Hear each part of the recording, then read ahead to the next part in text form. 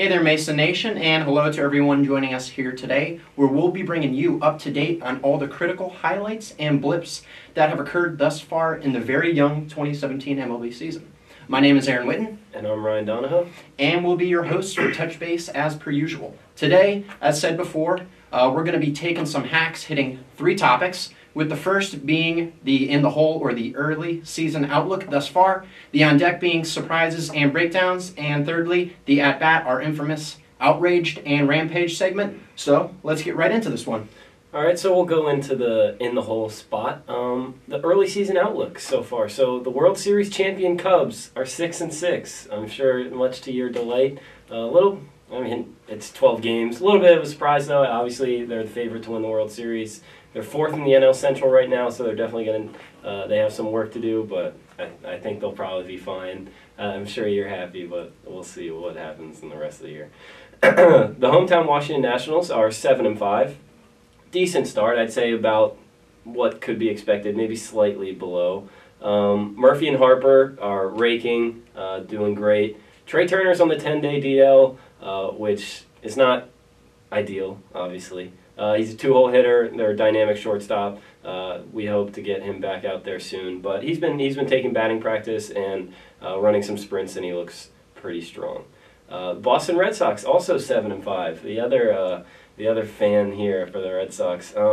Mitch Moreland and Chris Sale, though, a little bit to talk about them. I know you had some things to say, so go ahead. Yeah, so in our last episode, I was a little bit bullish on Chris Sale so far. Mm-hmm. He has 29 strikeouts in 23 innings. His ERA is below 2. He's pitched 3 starts with the Red Sox so far, and then Mitch Moreland set a Red Sox record. He hit 9 doubles in his first 12 games. The offense has been a little bit below league average, but the pitching has been good. And then Fernando Abad coming into the season, we were talking about his arbitration eligibility. He should have been non-tendered, and he's kind of in John Farrell's doghouse. He's only seen 2 innings so far in the young season, so that's something to take a look at. Yeah, as I said, obviously being a GM, I knew Chris Sale would be a good signing, so it's looking good for me so far, but I'm not going to rub it in. Sure. So next we'll move on to our on-deck segment, so surprises and breakdowns so far in the very young 2017 MLB season. So this is probably a bit surprising to us, Ryan. The Toronto Blue Jays have started the season 2-10, Mark Shapiro's club. So I guess my question to you is it time to hit the panic button? I don't like the panic button thing. I don't get that whole thing. Like, what does that mean if you hit the panic button? It's not good. So no, 2-10 is not good. I wouldn't be happy. I wouldn't say that their chances to make the playoffs are totally out the window. But if I were the Toronto Blue Jays and I were saying, hey, could I start 2-10? Would you like that? I would say no. So I guess, yeah, a little bit of a panic button. But they do play in a hard division, the AL East. You got the Blue Jays, obviously. Mm-hmm. They were good last year, not good this year, the team we're talking about. Orioles are always good. They got Trumbo, Davis at first base. The Rays have under-the-radar pitching, that they're probably going to deal at the deadline. And then, of course, the Boston Red Sox. Yeah, whoever they are. Yes. Doesn't matter. So we'll throw the panic button aside and just discard it for the rest of this episode. So I guess the next question is Byron Buxton. He was a former top prospect, number 1 overall, very heralded.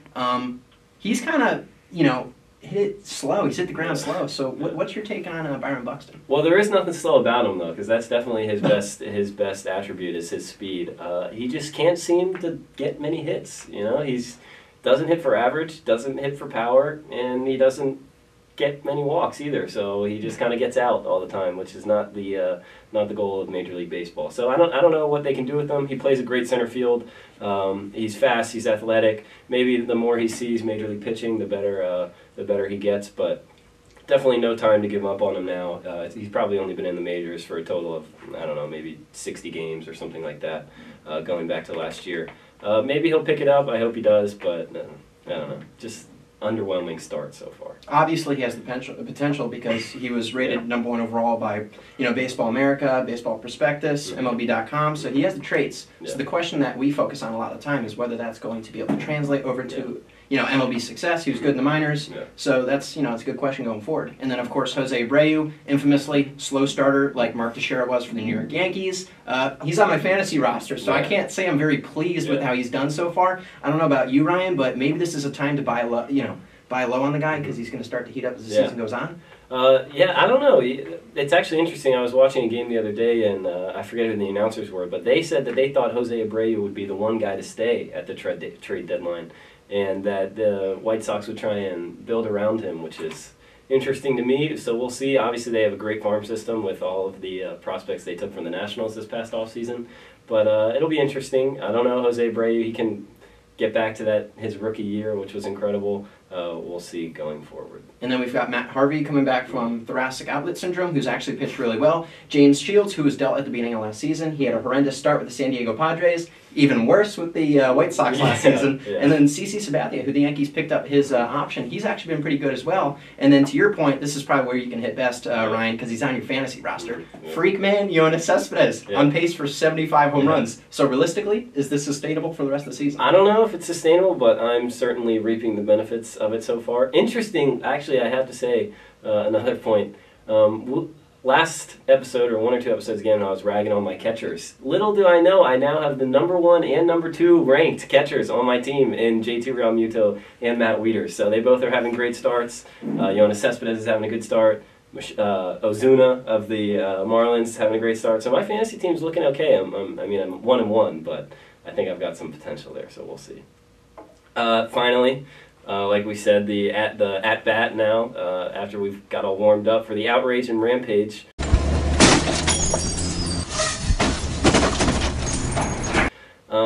We mentioned Trey Turner earlier, out on a 10-day DL with a hamstring injury. His backup, Steven Drew, the first game he played replacing him, had a monster game. I think 4 RBIs, 4 hits as well. I don't know what it was, but it was a good game, I'm telling you. The following game, running to first base, he also pulls his hamstring. And this one much worse than Trey Turner. So I understand hamstring injuries are common, and I get that, but they're also probably the easiest injury to prevent. It's just you got to stretch and you got to hydrate. So I don't know what the Nationals are doing out there. It's getting hotter. If their next shortstop goes down, they're going to be down to their 5th option. So we'll see how that works. Hopefully they just start stretching and start drinking some water. Maybe the training staff should get on those guys. Trey Turner, when you come back, you better hydrate. That's all I'm saying. If I see anybody else with a hamstring injury, I'm going to be angry.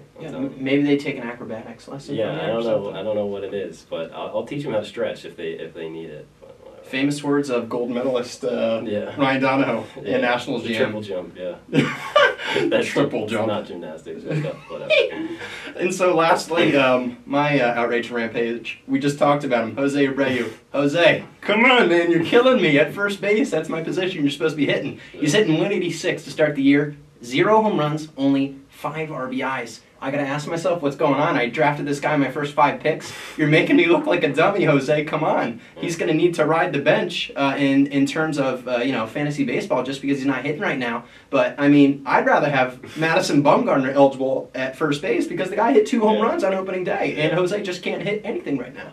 Yeah, I don't know what's going on with him, but we'll see. Madison Bumgarner playing first base would be interesting, though. I would like to see it.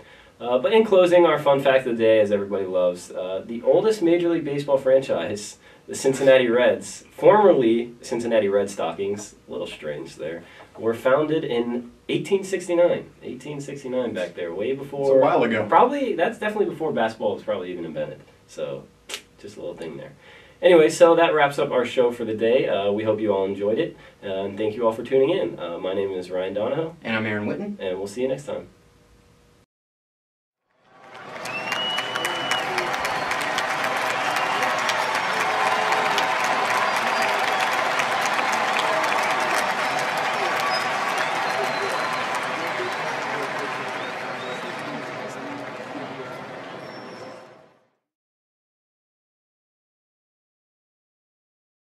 Thank you all for tuning in to this episode of Touch Base. Yeah, watch us on YouTube every week.